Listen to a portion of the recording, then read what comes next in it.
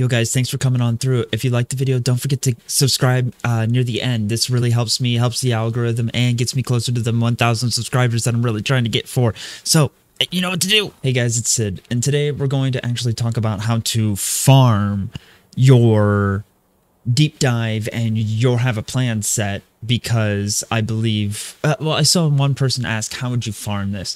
And I think a lot of people think, oh, you just have to go do stuff and just get lucky or get card packs and stuff like that. Not exactly. There's actually a very simple way to get most of your cards for both sets, except for the legendaries and one card and you have a plan. Let's check them out real quick. So we have deep dive and you have a plan here. And if you watch my previous video about you using the wrong card set, I go over these and how they're beneficial. In the long run though, the end game, Light of Salvation is your best bet for DPS, and Lost Wind Cliff is your best support. But these are great for newer players, in between players that don't have Light of Salvation yet and need a way to get a damage increase. These two, or support that doesn't have anything. Honestly, a support should be using You Have a Plan until they get Lost Wind Cliff 30. If they're not, they're just putting damage down on the floor that they should not be doing. So if you see a support that has You Have a Plan, or they need to go farm it, this is how they do it. This is also for DPS that are looking for deep dive. This is how for you to farm your cards so you can store them up and get more of them easily with little effort. So one thing I want to say I noticed on all of these cards, except for, of course, the legendaries, they're not as easy. The only legendary I know that can do this is Way. And one other card is Jaderico that doesn't do this. So for supports, they just have to get lucky with Jaderico.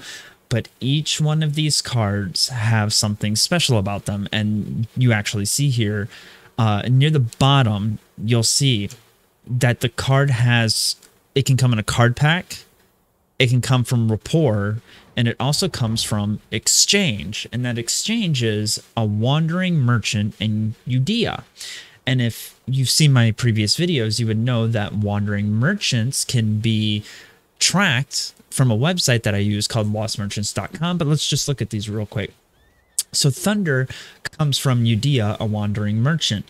Varut comes from Rethrimus, a Wandering Merchant. Mihan comes from East Lutera, a Wandering Merchant. Prideholm Neria comes from Rethrimus, a Wandering Merchant. And Kraus actually comes from a Wandering Merchant in Arthentine. So if you were looking at a way to farm these cards, all you have to do is whenever they spawn, which blue cards are more common to spawn, so they spawn more often throughout the day. You could easily get a lot. If you're just sitting around and you're just watching Lost Merchants, you could pick quite a few of these up in a day. You can grind out these cards. The same thing with You Have a Plan for supports. Pyre has Wandering Merchant and Yorn. Cian has Shoeshire. Bergstrom has Arthentine. You have Kraus again, which is Arthentine. The only problem is Jaderico does not have a Wandering Merchant spawn. So this one you're going to have to get through card packs or getting lucky or something like that.